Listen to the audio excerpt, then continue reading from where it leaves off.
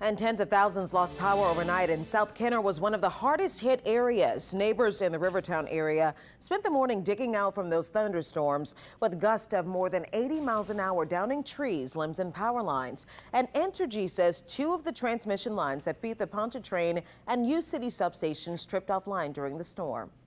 I was actually up in the living room, and around 11:30, you could hear the wind starting. The rain was getting really hard. The lights started flickering. Thank goodness we have a generator. And then you could start hearing all the debris flying. All right, let's take a look at those outages. We're actually still seeing some outages. Jefferson Parish has the most with around 2,700.